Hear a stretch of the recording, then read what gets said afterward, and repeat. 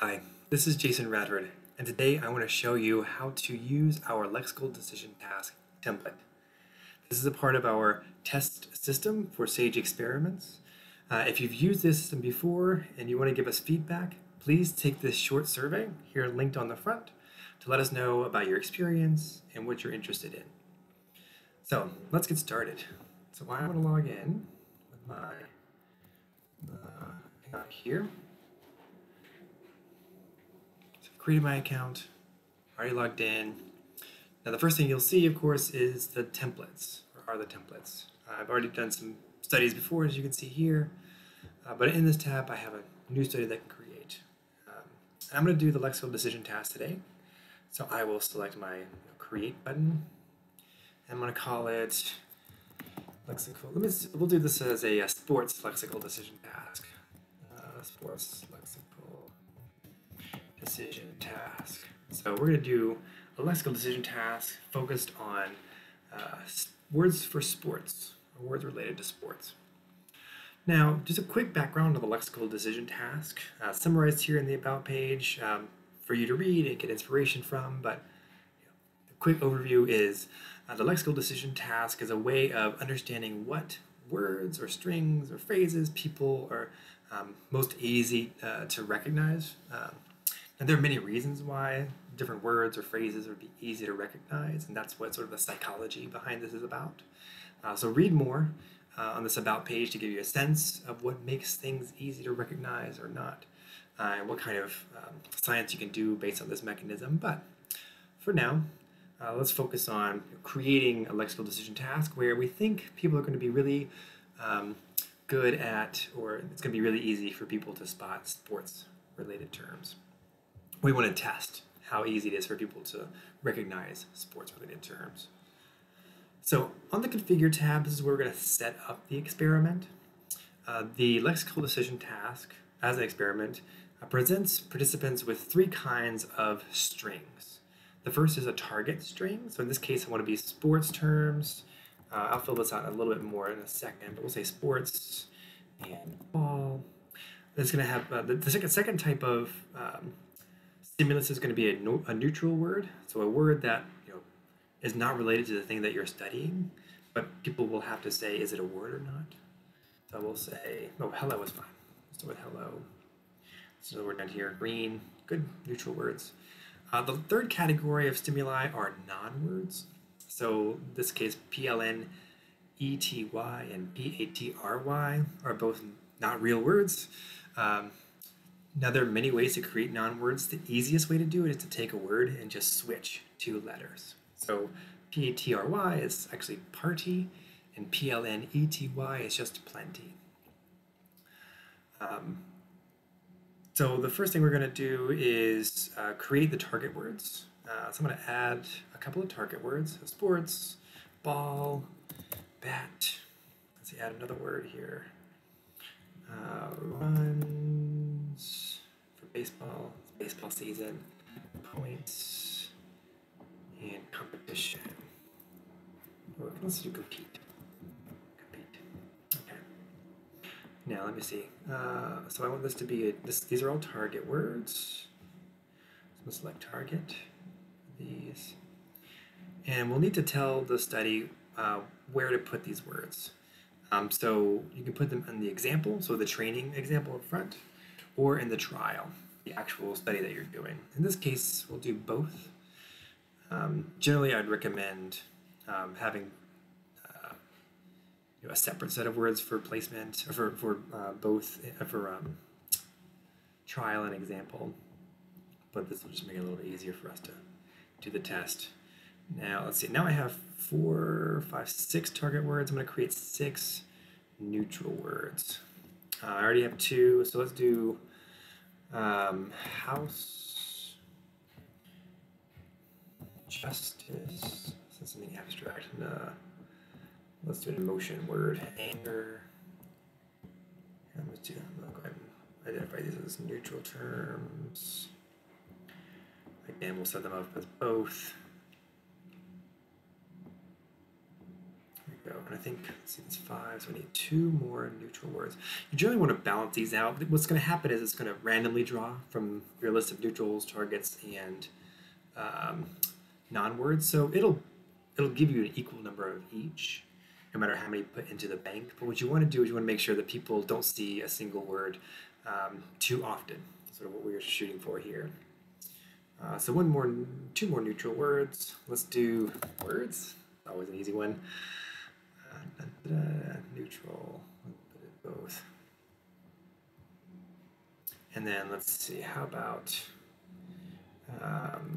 pants? Say a party and plenty, and I had to do a P word. So neutral, both. And there are a lot of questions or angles about what kinds of neutral words work best. There's a whole literature around it. There's a whole actually dictionary of words that are easier and harder to identify for people. So feel free to look into that. All right, so now we need 7 total non-words. We have 2 already. So let's choose grass, except we're going to do, so I wanted to do grass before, it's already on my mind. Non-word, both. Add word, target, we're going to do target. Non-word, both. Let's see, boxer, we'll say boxer. Non-word, both. 2 more. Spider. I don't know where that came from. I keep doing the last 2. Let's do sifter. Non-word, both. And partial. A lot of P's, I think. Marital. That's a little too close. Patrial. Oh, that's actually a word. Let's do AIL. Partale. I don't think that's a word. Partale. That's probably not a word. Okay. So now we have our list of 7 neutral, 7 non-words, and 7 target words. They don't have to be in any particular order here. You just have to make sure that it says neutral for neutral, target for target, and non-word for non-word. Now, here's where you actually set up the experiment. So how many examples do you want people to see before they actually do the real experiment? Generally, the more the better in terms of warm-ups. And one of the things that you can do for examples as well is not include any of the target words in your examples. And you just do that by switching all of these to trial rather than both. Either way. So we're going to do 2 examples. This is just kind of the default, make it quick. Number of trials is the number of times somebody's going to have to classify these things as words or non-words. I'm going to just decrease this to something quick for the demonstration here. Focus icon. So what happens is they'll see a word, they'll guess is it a word or not, and then they get a focus icon, this plus symbol. You can do whatever you want. It could be a question mark, it could be a star. The plus is the sort of standard here. But this is sort of like a palate cleanser. So people aren't thinking about the last word before they answer the next one. 500 millisecond focus delay. So this is how long people see that plus sign or whatever the icon is before they see the next word. You can change the color of the icon. For now it's blue. Mid-round delay. So the number of milliseconds after the focus icon. So this is the focus icon for 500 milliseconds or half a second. Then they'll have a half-second break between the focus icon and the next word.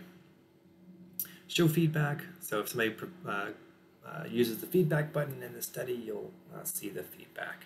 Oh, no, sorry. So show feedback here is people will see whether they were right or wrong at the end. This is just a nice little feature for letting people see how they did. So once I have everything set up, I click the Set Configuration button, sort of the equivalent of save, saving the configuration for the survey. Now we're done. The first thing you want to do is you want to test. We're going to do a launch bar here. So this is a public link here. for this particular study. Before I invite anybody to go click on this link, I'm going to try myself and see what happens. I'm going to launch my preview. So you can see I get the instructions, the activity tests, how quickly you can classify words and non-words. Complete 2 examples and then continue on. Oh, I don't know, I forgot whether A or L is correct. So A is for a word and L is for non-word. So I did 2 examples, no non-words. That's a real word, that's not a word. Real word, real word. There we go, 100% correct, 733 milliseconds on average. Cool. So I'm gonna hit the quit button. When you're done, over here, hit the quit button. And I'll pop you back in here. So that's just sort of showing you exactly the experience that your participants are going to see. You can go over the data and export. Just make sure you set your dates to include the data that you just generated. Export. So now you see I got sports, ball as my examples, compete, garce, bat, and justice. They are all correct as true, true, true. Answered A-L-A-L. So this is the data as you'll see it when people participate. So if you wanted to write data cleaning and analysis scripts, you can create some fake data as a researcher and then write your code. This is really just for you to make sure that you understand the data that's going to be created from the experiment. So this looks really ready to go. So all I have to do now is share this link with whomever I want to have participate. If I click, I'm going to copy the link here. I'm going to open up a new tab, join category, 983. And now I'm participating as if I were a normal person, not the researcher. So A for real word, sports and ball. Great. Points, that's a word. Tail, not a word. That's a word. Justice is oh no, justice. Yeah, I got it wrong. Because I was expecting a sports term. People are much more likely to get the neutral terms wrong than the target terms if people are quick to process it. All right, and then the participant's done. And they can go off and do other experiments if they want. So that's it. Again, you can go over to the data here, export. If you unclick the preview data, you'll only see the participants' data, the participant that I just was.